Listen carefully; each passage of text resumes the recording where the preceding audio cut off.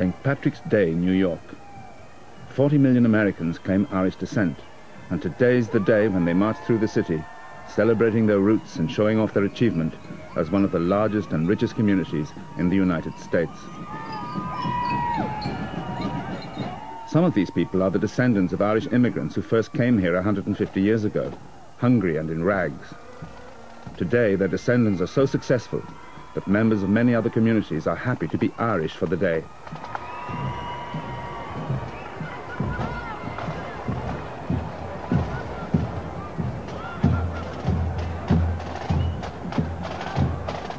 But among the throng of people having a good time are a few who harbour bitter memories of exile and pain, of British injustice and oppression back in the old country.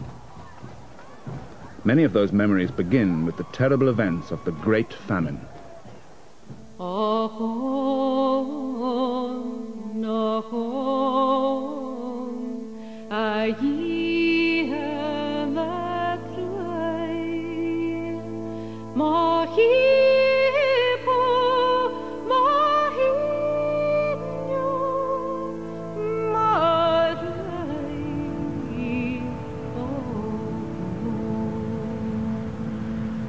The London Times wrote, they are going with a vengeance. The Celts are going.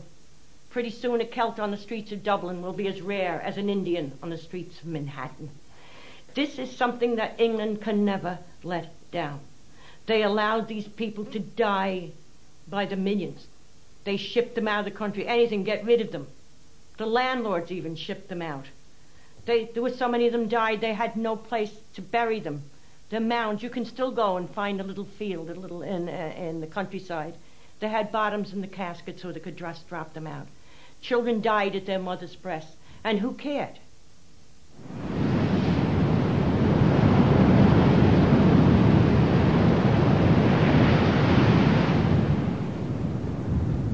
A 150 years ago, Ireland's potato crop, the staple diet of millions of people, was destroyed by blight. In the years of famine which followed, 1 million men, women and children died of starvation and disease. The people cried out for food, but the British government, which ruled all Ireland at the time, was miserly and slow with famine relief, and determined to protect the rights of property and profit, whatever the cost in human suffering. Death is in every hovel. Disease and famine have fastened on the young and old, the mother and the infant.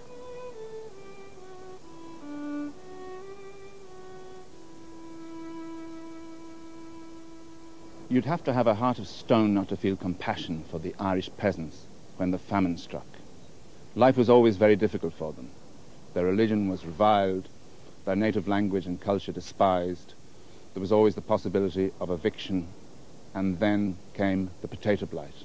It looked like the end of the road, but for some of the lucky ones, there was one last resort: emigration. The richer tenant farmers were often the first to go. The obvious strength of the country is departing. It's the industrious and enterprising who are leaving us. Let me go to the land of liberty. Let me see no more of the tithe man and tax man. Poorer people soon followed. In place of starvation, America offered hopes of prosperity and full bellies. Sorrow at leaving home came second to the need to survive. Despite the pain of separation and fears of life in a strange land, emigration seemed the only hope. For just a few pence, it was possible to get a passage on one of the new steamships which plied across the Irish Sea to ports in Scotland, Wales and England.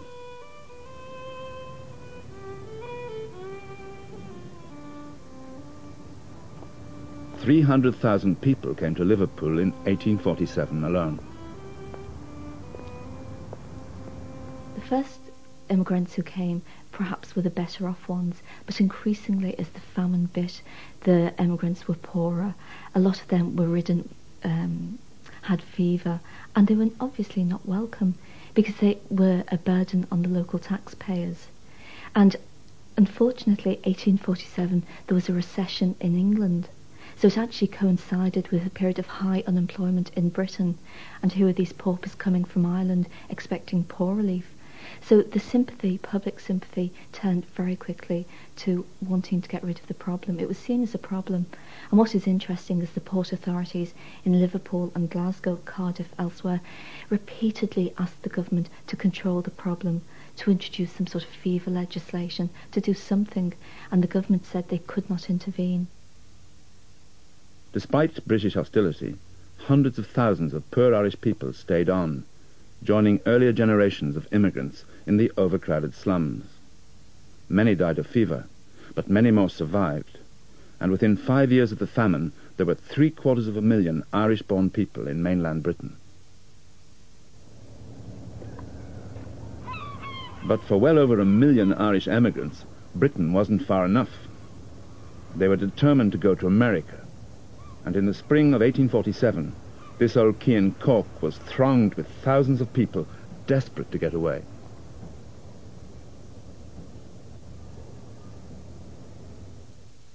America was the favorite destination, but passage to Canada was cheaper, and in 1847 almost 100,000 people opted for British North America. Many passengers were already infected with fever. They were supposed to undergo a medical inspection, but there were too few doctors for the multitude of emigrants. Everywhere there was panic and confusion. They're running away from fever, disease and hunger, with money scarcely sufficient to pay passage for and find food for the voyage. When they eventually got on board, it must have seemed that the worst was over.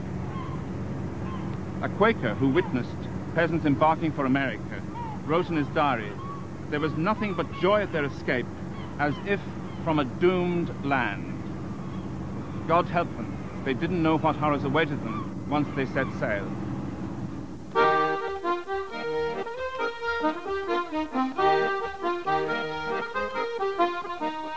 The departure itself was often jubilant, with people thronging the decks to say goodbye.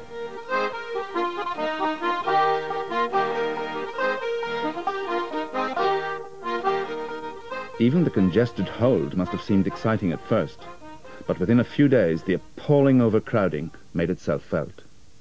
Hundreds of poor people, men, women and children of all ages, from the drivelling idiot of 90 to the babe just born, huddled together, without light, without air, wallowing in filth and breathing a fetid atmosphere, sick in body, dispirited in heart, living without food or medicine, except as administered by the hand of casual charity, dying without spiritual consolation.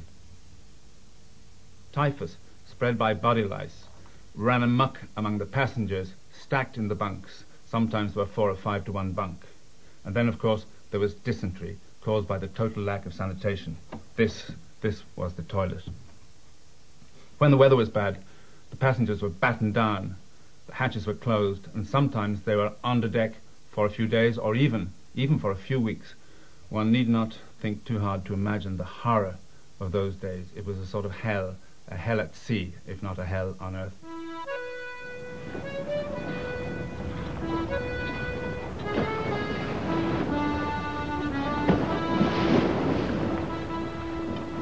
The voyage could take anything from 6 weeks to 3 months. Some ships were old coasters and timber vessels brought into the trade by greedy speculators. Others were well built and well supplied, but conditions on board were still extremely harsh. The desire to reach America being extremely strong, many of the emigrants were content to submit to very great hardships during the voyage. We sailed 3 days, we were all seasick, not a man on board was free. We were all confined unto our bunks, and no one to pity poor me. No father kind, nor mother dear, to lift up my head it was sore, which made me think more of the lassie I left on Paddy's green shamrock shore. For far too many of the Irish emigrants, the first landfall was Grosse Ile, the quarantine station for Quebec, where all vessels with fever on board were obliged to stop. Sick passengers had to be landed on the island, where they would have to stay until they died or had been declared free of infection. The regulations were strictly enforced, but in 1847, many of the ships at anchor under the guns were carrying the bodies of people who'd already died at sea. There was a continuous line of boats, each carrying its freight of dead to the burial ground and forming an endless funeral procession. From one ship, a boat proceeded 4 times during the course of the day, each time laden with a cargo of dead. The main cause of death, of course, was the disease. And you had good captains, you had bad captains, you had good ships, you had bad ships, and you had ships that provided good food and some that provided not so good food. But basically, if the immigrants were healthy when they boarded the ships, they could survive. And it was the high death rates came, of course, on ships where you had fever breaking out, and of course the fever was the main cause of death. With thousands of sick and dying people to cope with, conditions on the pretty island soon became atrocious. The medical superintendent, Dr. Douglas, pleaded for money for new hospital buildings to replace the overcrowded fever sheds. These were very miserable, so slightly built as to exclude neither the heat nor the cold.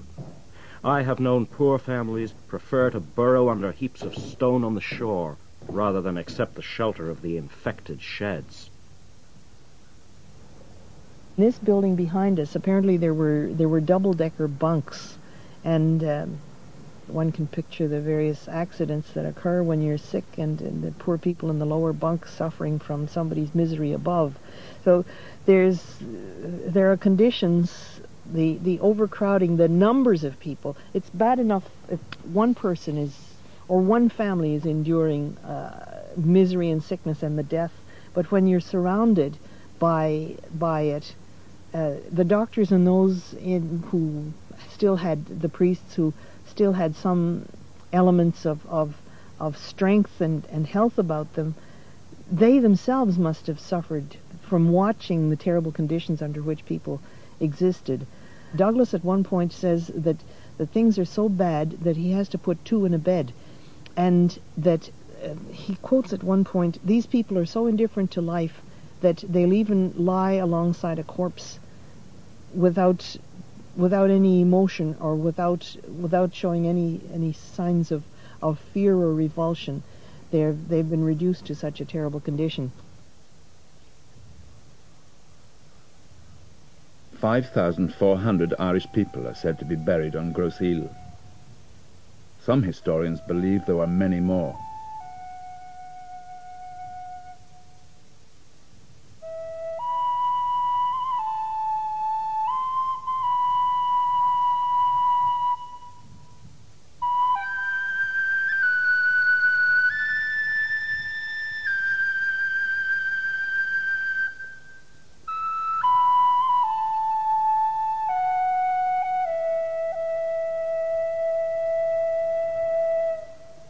Those who escaped quarantine often took fever with them as they fled up the rivers.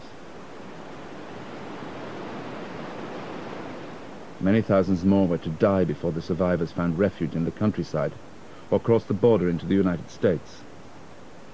Altogether, something approaching 1/5, up to 20,000 of the 1847 immigrants to Canada, died before they could complete their journey. A few joined relatives in the countryside, where they could find work on the land. Others were too poor or sick to travel and stayed in the slums of the ports where they'd landed, like St. John, New Brunswick, where an Irish quarter quickly developed down by the quays. Some immigrants began to regret that they'd ever come. This place is different from our opinions at home. Bad and all as we were in Ireland, I often wished we never seen St. John. The quarantine station for St. John was Partridge Island. The local authorities resented being used as a dumping ground for Irish paupers.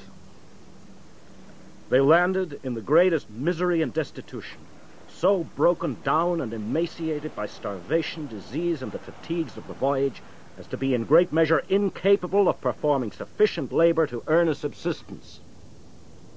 One particular case, the vessel Aeolus had made 2 voyages to St. John in 1847, brought approximately 1,000 immigrants in total. A large number of them were ill, and several hundred died from those 2 voyages. And I suppose the bubble burst for St. John on that second voyage at the end of the immigrant season in November, when Common Council actually passed a resolution asking for the government to basically send all these Irish back to Ireland. We don't want them, we don't need them, we can't afford them. So let's get rid of them and send them back. To the government's credit, of course, that didn't happen, and they weren't sent back. The Aeolus, the ship which brought so much misery and death to St. John, was carrying purtenance from Lord Palmerston's estate. The great British statesman was also an absentee Irish landlord. His lordship was anxious to clear his estate of unprofitable tenants, and his agents had paid for their transportation. Other landlords, like the Marquis of Sligo, behaved very generously at first, but as the financial burdens increased, they began to evict their tenants and turn them off their estates, to seek such relief as they could find or starve by the roadside.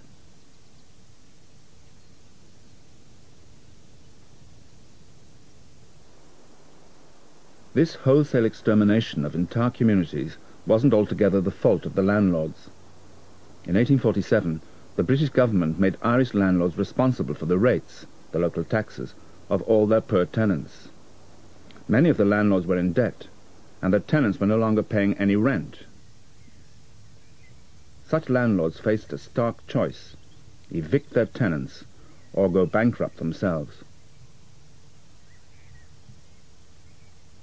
To blame landlords for the famine is a great oversimplification. It will not wash.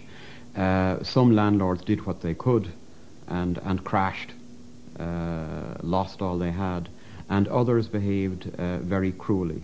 The ones who behaved badly, of course, get written up, like Lord Lucan, Vandeleur in Kilrush, Lord Sligo, and Lord Leitrim gets mentioned as well.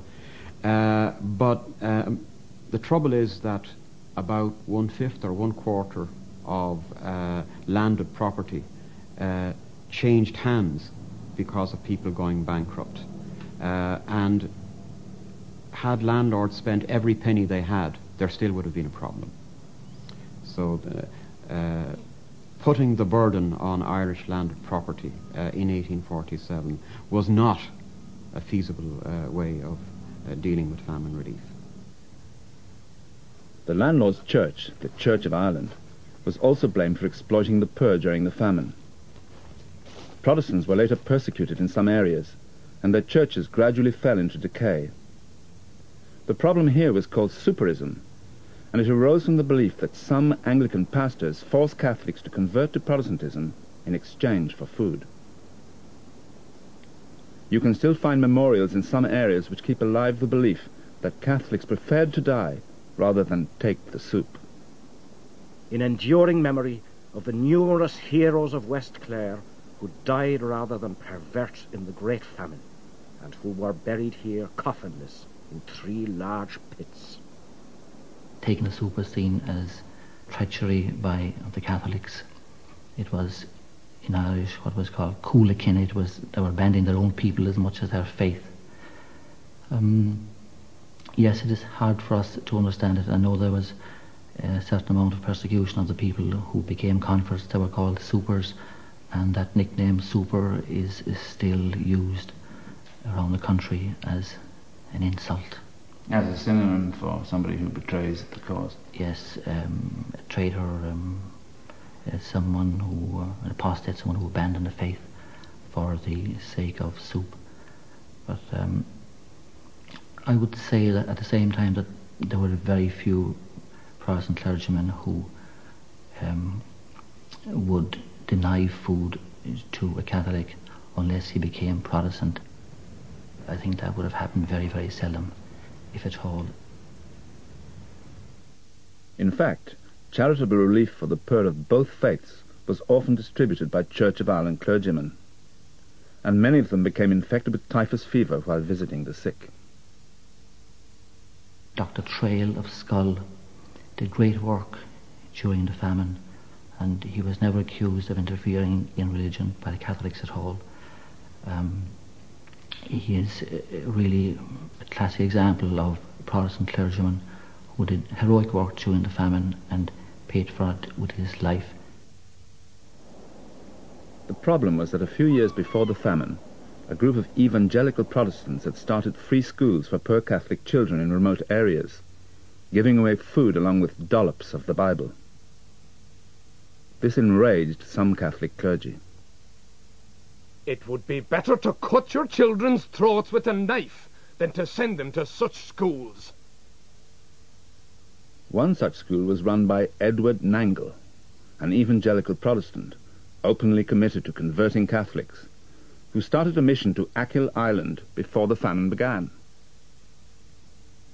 He built a so-called colony in the village of Dugort, complete with a dispensary, an evangelical newspaper, and a soup kitchen. Today, there are very few Protestants left on Achill, and some Catholics still believe that Nangle forced Catholics to change their faith by bribing them with soup. And then in ages dreary, Nangle bold apostle came, to corrupt the sick and weary, soup and brachan to proclaim. Brachan is the It's soup. kind of a Scotch broth, that. Yeah. They made out of turnips and other things, but boiled them in a big pot. And you'd have to turn a Protestant to get any of Nangle's soup. He came like on a difficult mission to establish a Protestant community among a Catholic community. True or false, the great soup controversy served the Catholic Church well. Many Catholics, whose faith had been lukewarm before the hunger began, turned to the Church with renewed fervour after the famine, perhaps because some clergy encouraged the belief that the famine was a punishment for their sins. It is a calamity with which God wishes to purify the Irish people.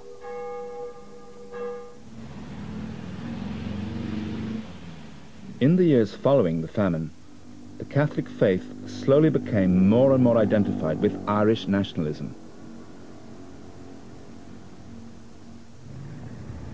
But in 1847, nationalism was at a low ebb. The great Daniel O'Connell, whose monster rallies against the union with Britain had once inspired thousands, died the same year on a pilgrimage to Rome. Now, nationalist politics were divided between supporters of O'Connell's son, John, and supporters of a new group of Irish militants called Young Ireland. One of them, Charles Gavin Duffy, became editor of their newspaper, The Nation, which grew increasingly radical as the famine continued its ravages. In 1848, inspired by revolutions all over Europe, the editors called for armed rebellion. A revolutionary social change has become indispensable. The last gaspings of 1,000 human beings have commanded it. Smith O'Brien, himself a landlord from an old Irish family, reluctantly took responsibility for leading the armed rebellion. On July the 30th, 1848, he and another young Islander, James Stephens, found themselves besieging this farmhouse in County Tipperary, at the head of a rabble of half-starved men. A squad of the Royal Irish Constabulary had taken refuge behind the barricaded windows. The rebels outnumbered the police, but they were ill-armed and completely untrained. They took shelter behind the garden wall, firing their antiquated guns and hurling rocks at the windows. Smith O'Brien finally decided to set fire to some buildings at the back of the house to try and smoke the policemen out. But then the owner of the house, a certain Widow McCormack, arrived home to find a battle going on. She immediately told Smith O'Brien to stop the fighting, as 5 of her 7 children were inside the house. O'Brien was not the man to ignore a mother's appeal. He called on his men to cease firing, while he tried to persuade the police to surrender. At this moment of extreme tension, Smith O'Brien came around the corner here to the front of the house to negotiate with the police. He came to this window and stuck his arm over the barricade. Unfortunately, at that very moment, one of his men hurled a stone at the window, and the police upstairs immediately opened fire and loosed a volley into the crowd of insurgents. The insurgents fled. It was the end of the Young Irelanders' war effort, but not of their idealism. Smith O'Brien borrowed the police inspector's horse and rode away. He was arrested at a railway station a few days later while trying to catch a train home. O'Brien was imprisoned, but James Stephens, who had later found the Irish Republican Brotherhood, escaped and joined the flood of refugees leaving the country. Ireland's long struggle for independence often sank into failure, even absurdity, but it always resurfaced, and many of the young Ireland leaders eventually escaped from imprisonment and joined the great exodus across the Atlantic to the United States. This mass emigration, 1.5 million people left Ireland between 1847 and 1851, was without doubt the single most important outcome of the Great Famine.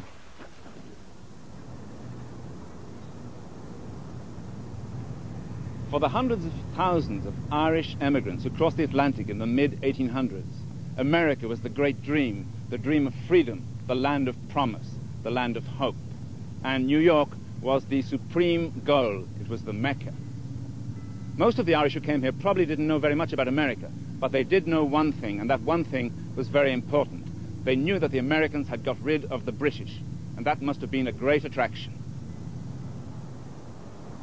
The main point of entry for the famine immigrants was South Street Quay on Manhattan Island.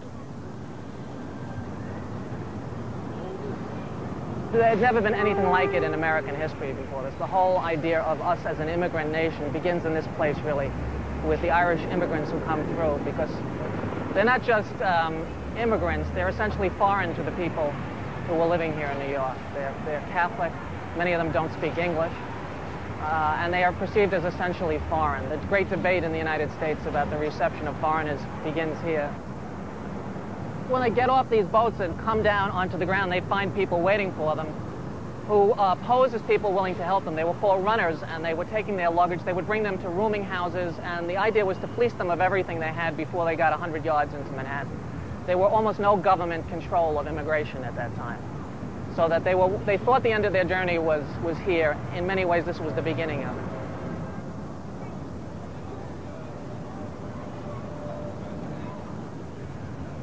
This is a sanitized version of 19th century New York. You would have to imagine you'd have the horse droppings in the street, you'd have privies overrunning, you'd have poorhouses, you'd have taverns, you'd have hotels for sailors, jammed with people, a crowded, noisy, dirty place. And what sort of prejudices and exclusions did they find here? Well, they find that the whole country begins to organize. Their immigration is in such volume, and they're in such a disastrous condition, many of them, when they come here, that there's a whole, it's called a nativist movement in America to stop the Irish immigration into the United States. The largest third-party political movement in American history is the Know Nothing Party, which is organized specifically to stop the Irish immigration into the United States. This feeling that the country is being overwhelmed by this alien group that will never be assimilated. The living conditions of the Irish poor in New York shocked Protestant Americans.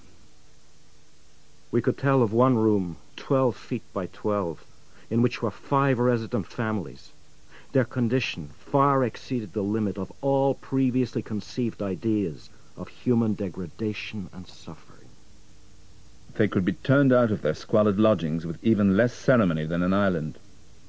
And for many years the poor Irish were regarded as inherently dishonest, the most likely candidates for prison or the lunatic asylum. The American Civil War began the process of acceptance. Irish soldiers fought bravely on both sides, and the army made an ideal recruiting ground for the Fenians, a new movement founded by John O'Mahony, a former member of Young Ireland. In the late 1860s, the Fenians decided to launch a rebellion in Ireland itself. Once there, the Irish-American Civil War veterans must have looked pretty conspicuous. They were easily spotted by government spies, and many were soon rounded up and imprisoned. Undeterred, their leader, Colonel Kelly, launched a nationwide insurrection on the night of March the 6th, 1867.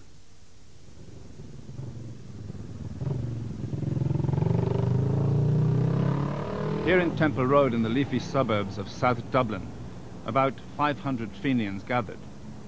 It was dreadfully cold, it was snowing, it was very dark. And instead of moving on central Dublin, they went out beyond here to a place called Tala, and they were followed by the police. The army knew what was happening, and they were rounded up. About 200 prisoners were taken. It looked like a complete fiasco. But the heavy sentences handed out by the British courts had a great impact on Irish public opinion. People who previously hadn't shown any interest in the Fenians now threw their weight behind the Fenians and their cause. It was a new beginning. The movement really took off when a band of Fenians held up the prison van carrying Colonel Kelly to jail in Manchester. Unfortunately, in the course of the struggle, an unarmed police sergeant was shot dead. Several alleged Fenians were arrested and tried for murder. A lot of the evidence was flimsy, circumstantial, but 3 men, Allen, Larkin and O'Brien, were found guilty. Irish public opinion swung round on their side and turned them into heroes. When they were hanged, the 3 men became martyrs. They're still revered as martyrs. This memorial in Kilrush is one of several similar monuments in different parts of Ireland, where the sacrifices made by some of the early nationalists are proudly remembered.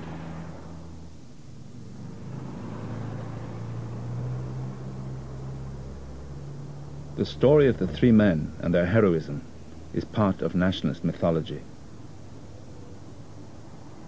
The power of that mythology, especially where the famine was concerned, was put to work by the son of an Ulster Presbyterian minister, John Mitchell. He was a former member of Young Ireland, an ardent nationalist with a passionate hatred of the British. Mitchell was a master of the telling phrase, of the carefully calculated exaggeration. 1.5 million men, women and children were carefully, prudently and peacefully slain by the English government. The Almighty indeed sent the potato blight, but the English created the famine. Mitchell blamed everything on the British, relieving the Irish of any responsibility for their actions. And you can hear his words on the lips of Irish nationalists to this day. A government ship sailing into any harbour with Indian corn was sure to meet 6 sailing out with Irish wheat and cattle. In other words, Ireland had plenty of food, but it was all exported to England, so the Irish starved. But Mitchell was wrong. Exports of food continued because the government refused to interfere with free trade. But apart from a terrible few weeks at the beginning of the famine, far more grain flowed into Ireland than out of it. One of the stock folk images of the famine is cartloads and barge loads of grain moving east, and of course grain continued to be exported during the famine, but far more grain was imported. I mean, the balance of trade in grain was adverse, and very markedly so during the famine period. But of course the grain imported was of low quality. It tended to be Indian meal or maize, whereas what was exported was oats and wheat. But the only period in which there would have been an excess of exports over imports would have been at the very beginning in late 46 and early 47, and that is because, of course, the maize took a while to arrive from distant shores.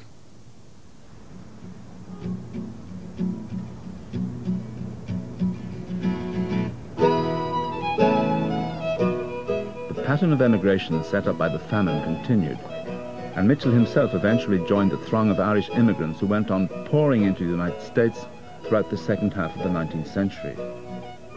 The later arrivals found a far warmer welcome than the famine emigrants, but many of them still felt that they'd been forced into exile by the hated British, and they took these beliefs with them to their new country.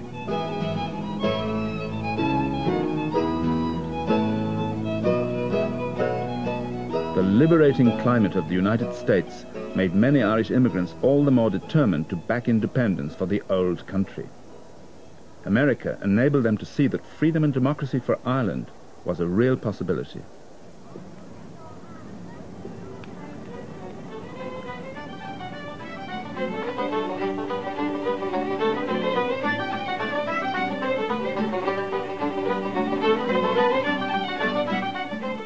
Some Irish Americans still seem to be more Irish than the Irish themselves, caught in a kind of historical time warp, their anti-colonial attitudes frozen far back in the past.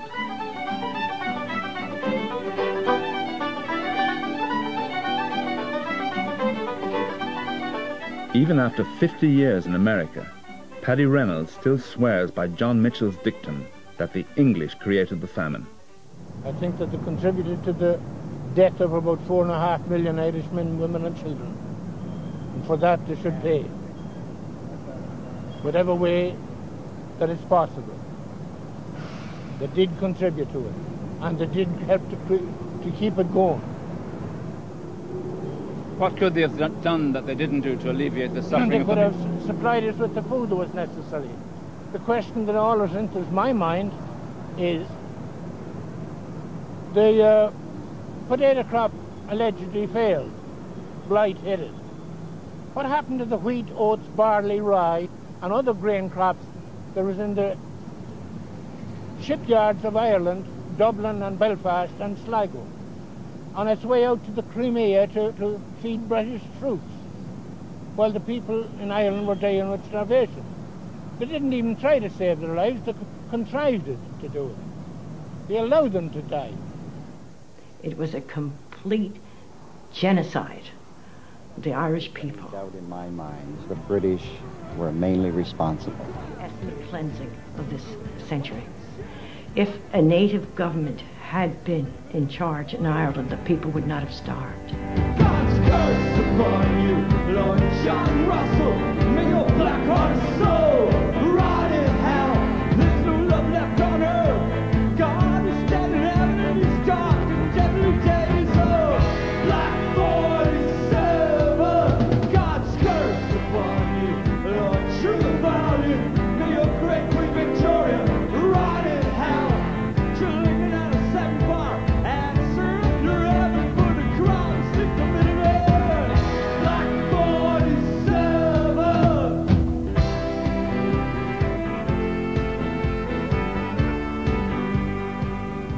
For a younger generation of Irish Americans, Larry Kerwin's passionate Black 47 punches home the message that the English were responsible. So it's hardly surprising that, ever since the days of the famine, some Irish Americans have been willing to finance Irish nationalists in their struggles against Britain. Well, certainly in the famine, the lesson that was taught there was a lesson learned in the United States long ago, the lesson learned in so many countries around the world, is that ultimately, for the British to go, for people to have national freedom, force was the only argument that the British ultimately listened to. So it's legitimate to pour money into the IRA?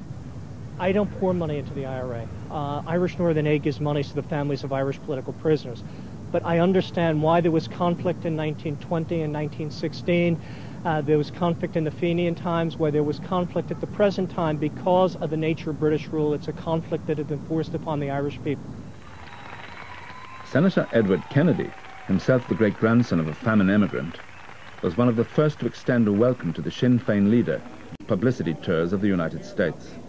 When the final history is written, there will be the names of many extraordinary men and women who have been a part of this process over many years, trying to move the process of peace forward. But one of the names that will be there will be the name of Jerry Adams, who has been a courageous leader in advancing the cause of peace in Northern Ireland.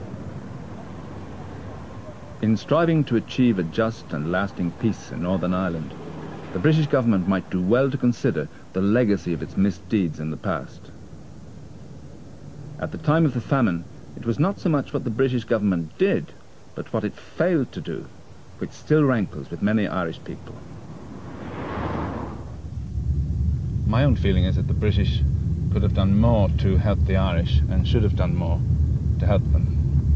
But they were hooked on a doctrinaire policy of not interfering with market forces. At the same time, I think it would be a mistake to concentrate too much on that blame, because that could have the effect of deflecting attention from the many lessons which can be extracted from the famine. Some of those lessons have to do with the whole way that the Great Famine is being commemorated in Ireland today. All over the country, local committees are organising events and refurbishing old famine burial grounds. No one is suggesting that there's anything wrong with commemoration as such, but the issues are not always as straightforward as first appears. Part of this is to evoke an image of people in Ireland today as some kind of community of famine victims.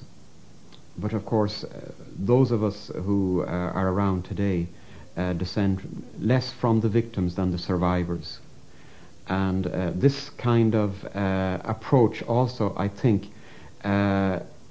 risks letting us forget that the famine was also a time when a lot of Irish people were cruel to other Irish people. Lots of horrible things happened. Neighbour fought against neighbour. Probably some members of a family survived at the expense of other members. These are all aspects which I think are cause for thought and should not be brushed under the carpet in the commemoration.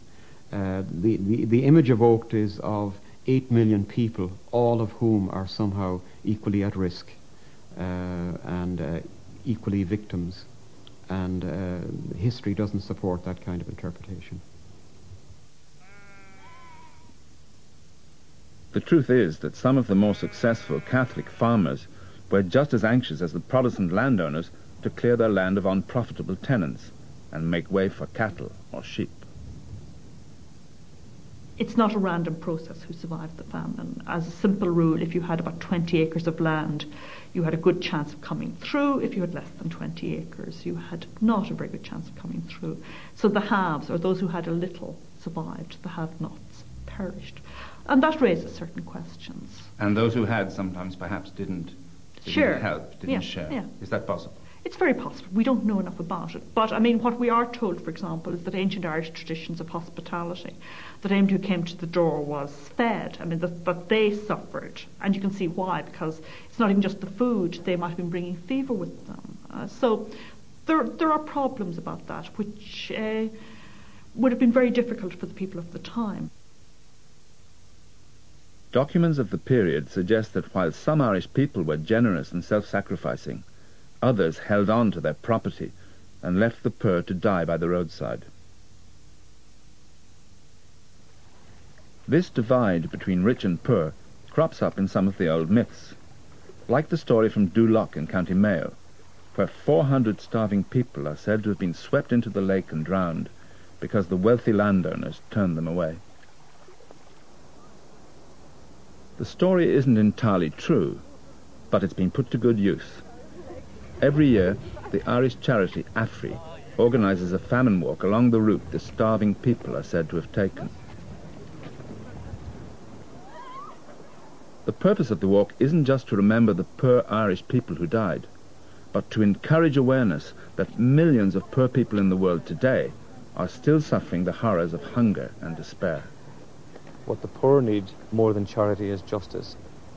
And I suppose what we're trying to do in terms of this Great Famine project is to ensure that it's not just about looking back at the past and just remembering the pain of the past, that if we believe what happened to our people in the past was wrong, then it's equally wrong if it's happening to any other human being, and of course it is.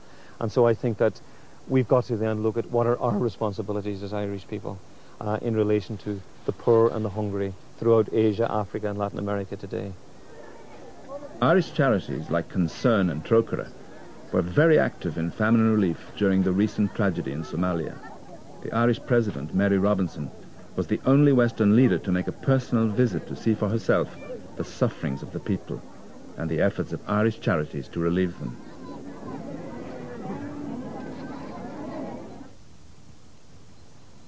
The President also opened the Irish Famine Museum at Strokestown Park in the summer of 1994.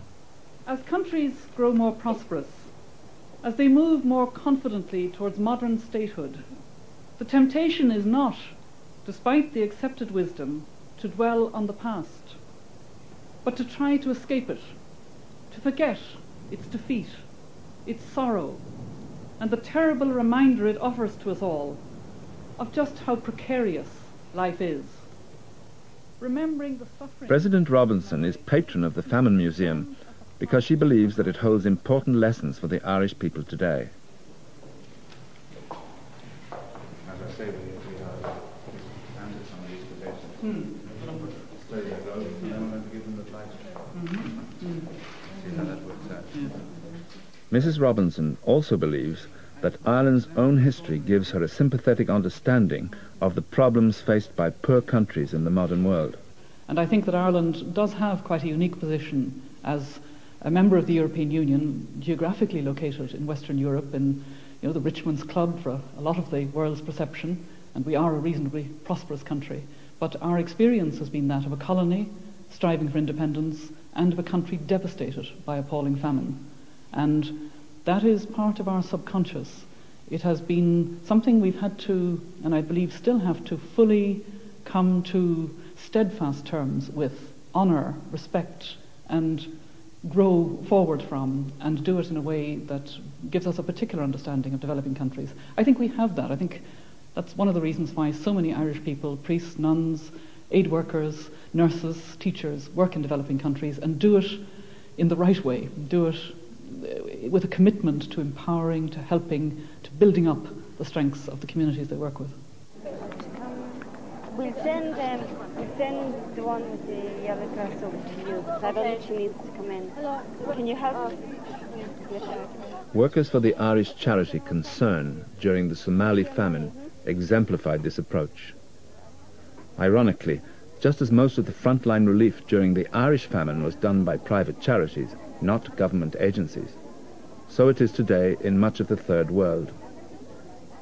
In Don Mullen's words, it's not charity the poor need, but justice.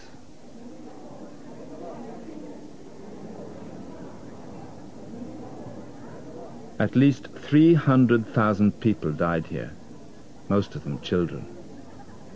The charity workers do a heroic job, but when I look at the pictures of starving children today, I can't help feeling that we've learned very little in the last 150 years.